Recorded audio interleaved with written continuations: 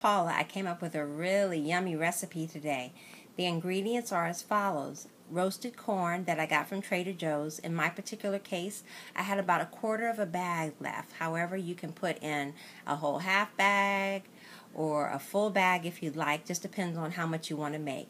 The other ingredient that I use in this particular case, Challenge sea salt and cracked pepper butter. So I didn't have to add salt or pepper to this recipe. However, if you use regular butter or margarine or oil, 2 tablespoons, then you want to add a half a teaspoon of salt and a quarter teaspoon of pepper to the recipe.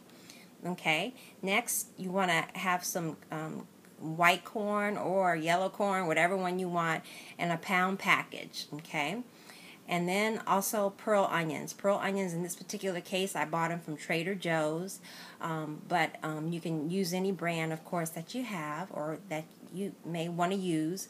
I used about 10 to 12 pearl onions in this recipe. Finally, I have sugar. Okay.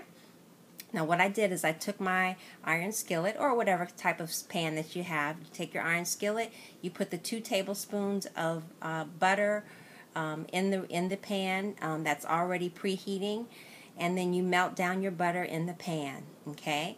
Next, you want to take 2 teaspoons of sugar. Okay, add that to the pan, and then you need to kind of stir it so that it can mix in together real good with the butter. So you stir it and let it melt down together. And after it's melted down, then you want to add your onions. Once again, it was about 10 to 12 onions that I added to the pan, to the butter. And when you're caramelizing, you want to stir it every so often. Basically, I didn't let it caramelize till it got brown.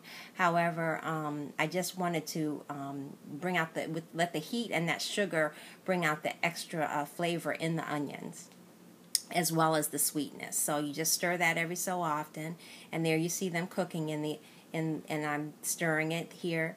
Then I added my roasted corn to the pan, okay? And I stirred the onions and the roasted corn together. Okay, stir that. I have a spatula there, so okay, stirring it together.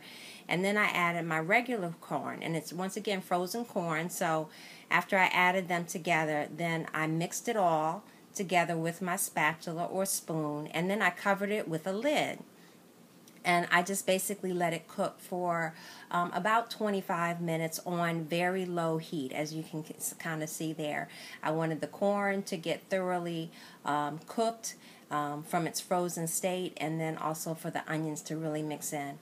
And then here is my final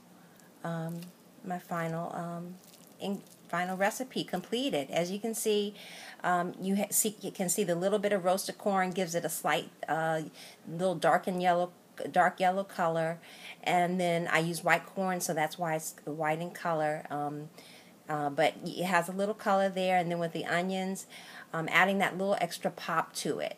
And actually very, very delicious recipe. Caramelizing the onions, like I said, brings out the onion sweetness and brings out the corn, sweetness in the corn, and definitely a recipe to try. Please subscribe to my YouTube channel, and because I have other videos that come that I'm going to be planning on bringing out. So anyways, thanks, and enjoy the recipe. I'll have the ingredients listed in the note box on this YouTube channel. Thanks. Bye.